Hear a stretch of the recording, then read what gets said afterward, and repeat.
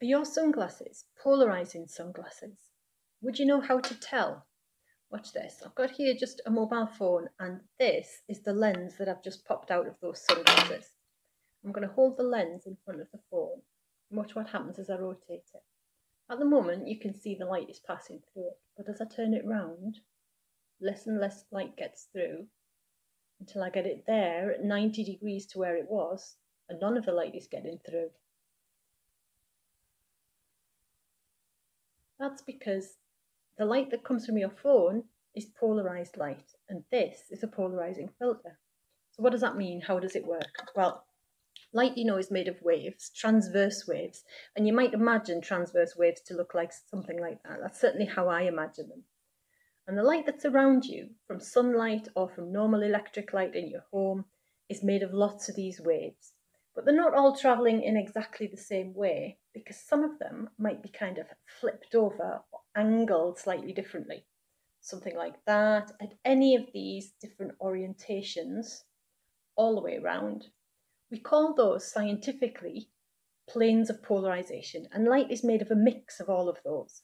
Now, the light that comes from your mobile phone is polarized, which means all of the light is oriented the same way. So all of the waves might be this way, or all of the waves might be that way, but they're all in the same orientation. Now, if you imagine light to look like this, then you could imagine a polarizing filter to look something like this. Okay, so that's just a piece of card with slits cut in it, but that's pretty much what a polarizing filter looks like. It will allow the light to pass through if it's polarized in the right direction. But if I turn that around, then obviously none of the light is going to pass through. It's now the wrong way around.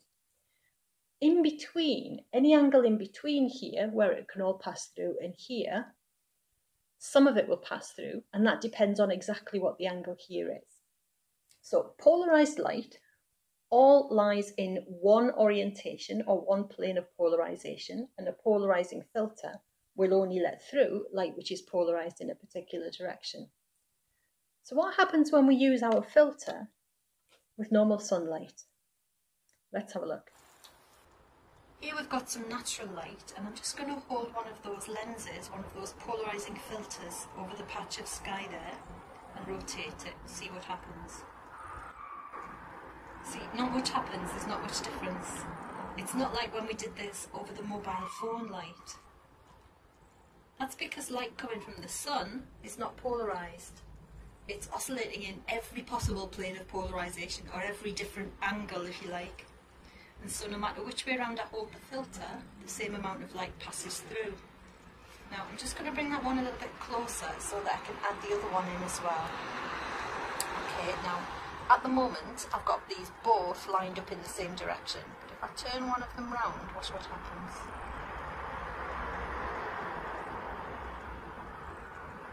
That's because the first filter only allows light to pass through if it's got a certain polarization. In other words, the first filter actually polarizes the light, and then that light can only pass through the second one if it's got the right plane of polarization. So when these two filters are both lined up the same way round as they are now, the light that passes through the first one can also pass through the second one.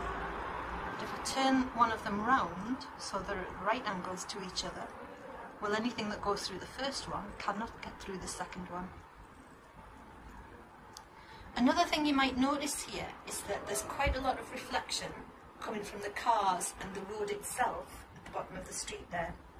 Now, we'll put the lens over, it will cut out quite a lot of that reflection, quite a lot of that glare, but if I turn it round the wrong way, see, all that reflection comes back. Light can actually be polarized by reflection. So reflected light coming off the surface of the cars or off the surface of the road tends to be polarised. And that means wearing polarising filters in your sunglasses, you can cut out a lot of that glare. And the kind of sunglasses that are usually marketed as driving glasses almost certainly contain polarising filters. The idea is that it prevents that glare from dazzling the driver and making it difficult to see. You might also notice one final thing here, that the sky looks bluer with the filter without. That's why photographers like polarizing filters.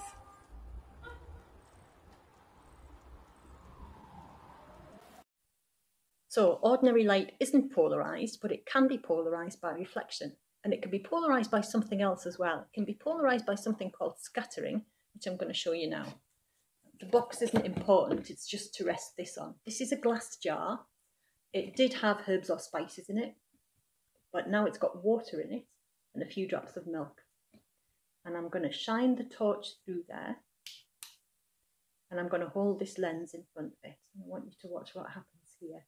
Now, it's not a very marked effect, this, but there is definitely a change in the light level from there to there.